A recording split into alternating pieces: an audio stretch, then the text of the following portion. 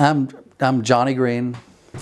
I'm a little Louisiana boy that came out to California looking for the dream like everybody else. And I met Stefanos on a movie shoot.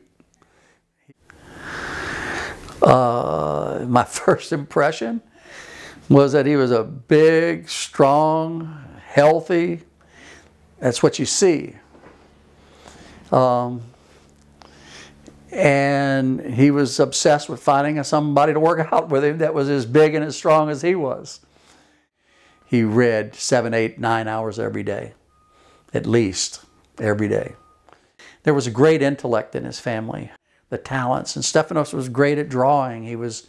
He could draw just in paint and do things that he was just born with that gift, you know. Stefanos had an energy and a drive and an intellect that you could not avoid. I have never ever met anybody, because there was nobody like him. This is the things that would happen to him.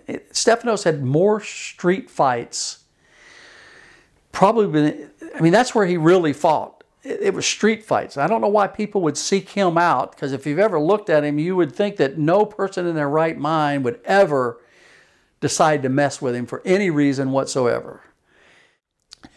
He started training with Rob Kamen. He started training with Rickson. He started doing all these trainings. So whereas in the beginning, I'd play with him and we'd slap fight and we'd do things, and I didn't have much fear of him, and he seemed mortal to me. But after a while, I couldn't touch him. I could try all I wanted, and I could never get close to putting a hand on him, and he could kill me at any time. So he went from he became a greater fighter after 30 and 40 years old than he was. He was the oldest licensed fighter in the United States at one time. Well, let me see how it all started. Stefanos started his movie career. He was living in North Carolina. He had opened up a bar, and when he was 20, 21 years old, right out of college.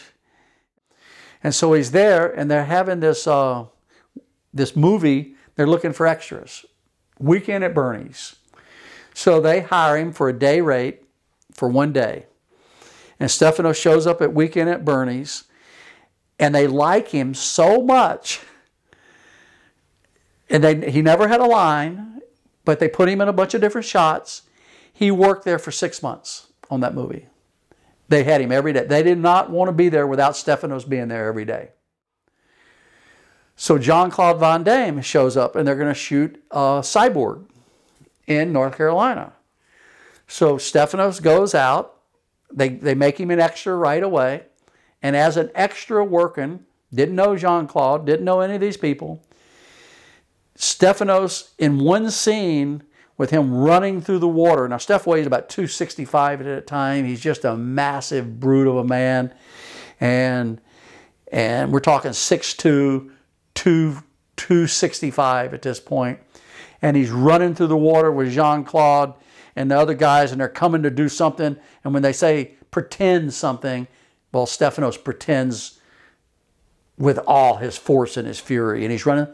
So even though he had a small part, he ends up the poster of the movie with him and Jean-Claude and a few people behind him running, and that's the poster. So now he's got the poster billing for the movie Cyborg, and now has become somewhat friends with Jean-Claude, and ended up doing 5 or 6, 7 other films with Jean-Claude. And some of those other films, the fight scenes in them probably are some of the best fight scenes that's ever been recorded in Hollywood. And they were as close to being real as almost any other fight in Hollywood could be. So in the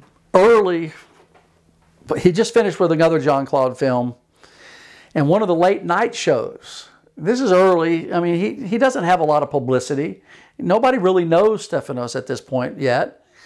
But in his mind, they're not going to know anything, because I don't think it was Johnny Carson. I'm not sure if Johnny Carson, but one of the late night shows, big time shows, they wanted Stefanos to come on and promote the movie. No, I'm not going to do it. Well, what are you talking about, Steph? This is great publicity. People see you on the late night show. They're going to hire you for other jobs. That's the problem with these actors. These actors, they're not mysterious. He says, they tell everything. He says, I'm going to be mysterious. They're not going to know everything about me. And I'm thinking, well, that would be a good idea, Steph. If anybody knew who you were, that would be okay. But the trouble is, they don't know who you are yet. You're so mysterious, you're a secret. But nothing I ever said to him ever got through, I promise you. He had his way of doing it. He did not do the show because he was going to be mysterious. Anyway, I love him. I still love him. When you're with someone as much as Stefanos and I were together, it's like being brothers, which means you don't always get along. I mean, you'll say things to a brother that you'll never say to anybody else. And I would say things to Stefanos that no man in his right mind would ever say to him because they know they could probably die. He lived like a Spartan would. You know, I told you, daily things meant nothing to him. He didn't have to do the daily little things that everybody else does to keep life in order because his existence was Spartan. If he had a bed, he'd just soon sleep on the floor. He didn't have to sleep in the bed. You know, it was just not a thing that he needed. But boy, was he was gifted in so many other areas. Just a very special person. And it's hard to believe that he's not here with that energy and that force. I mean, I didn't think anything could take him away from here. Stefanos, in one sentence, one of the most powerful body-mind that I'd ever seen in combination in my entire life. One sentence. Nobody like him.